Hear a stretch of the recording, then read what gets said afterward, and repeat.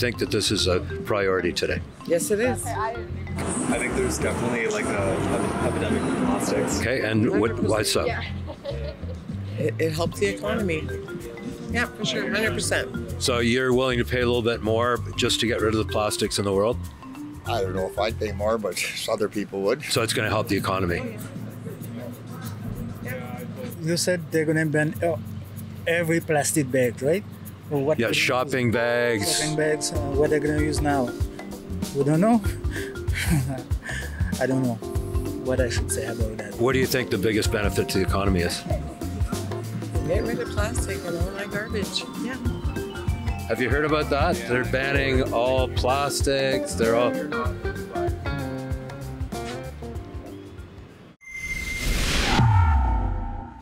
This is Kerry Diot reporting from Edmonton, where we're getting reaction to the Liberal government's plan to ban a whole range of plastics. Very happy to announce that as early as 2021, Canada will ban harmful single-use plastics from coast to coast to coast. One of the most stringent laws on plastics in the world.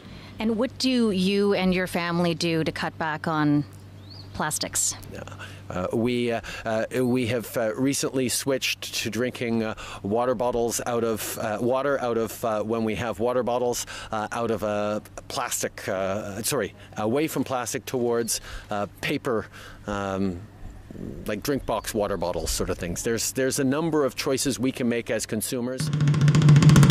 Have you heard about the federal government is doing a big ban on plastics, plastic forks, spoons, plastic straws, shopping bags? It's one of the most largest bans in the world. Do you think it's a good idea? Are you willing to pay more to ban these plastics, or do you think that there are bigger issues that we have to worry about? I agree. I'm willing to pay more. Perfect. No, not in the current state of our economy. That's not a priority. You said they're going to ban every plastic bag, right? Or what? Yeah, shopping bags. Shopping bags. What they're going to use now? We don't know.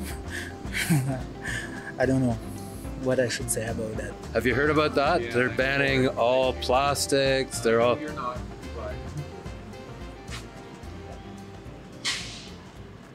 I think it is a priority. Yeah. I think it should have been done a long time ago. I used to run a restaurant. That was the first straw-free restaurant in Canada. Yeah, it should have been done ages ago.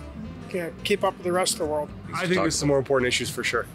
Yeah, absolutely. I think, we have like our economy to worry about. I understand that there's financial implications, but single-use plastics, there are other options, so why not? But we also have to make it affordable for those who can't. So there has to be alternatives. Do you think it's worth it? Do you think it's a priority right now?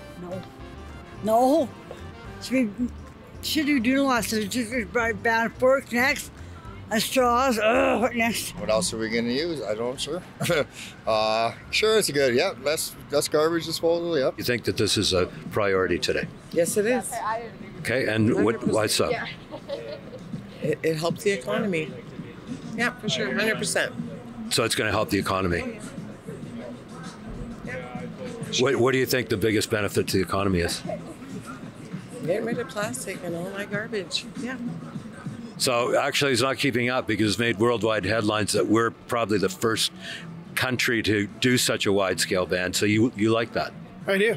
We're fixing a world 20, 40, 50 years after we've created the mess, so. Okay, if you try to destroy something, you have to replace it by something else, right? We don't know yet. Maybe it's gonna cost us more money.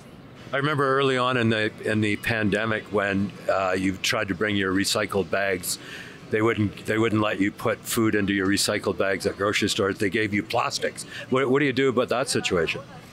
Well, it seems better now. They seem okay with it now, so it's been rectified, so off we go. It's good for the environment, so I think we should protect it now that we can. So I guess it's going to affect the businesses and I'm not sure what else they would use, you know. So you're willing to pay a little bit more just to get rid of the plastics in the world? I don't know if I'd pay more, but other people would. What do you think would be more of a priority than dealing with this? Because it will be expensive, obviously. It's going to be passed along to consumers. Let's fix our roads. Our roads need a lot of good work. Plastics have been really damaging for a long time, and we've known that. So even though it is going to be a really significant cost, I think we're morally and ethically obligated to finally do something about it. I think everything in moderation is really good. It has like both pros and cons. If you like, be wise in utilizing the plastic in those areas where it's absolutely necessary, then it might be good. But one thing is like a lot of plastic is causing environmental pollution and everything. If government does it keeping certain things in mind, it's a good idea. But yeah.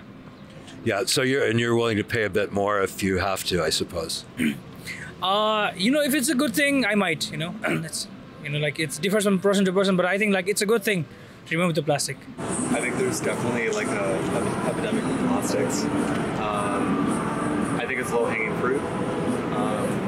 With all the little things I think we can suck up, I think that'd be one of them. I would take banning those plastics over. I don't know. It's hard to say. It's not a great state of affairs, and we don't need to be. It's going to be hard for people to spend more money anywhere, but I think it's low-hanging fruit, and we've got to start somewhere because it's just we're turning into a garbage planet. We've got to do something about it. I mean, kind of against it, yeah.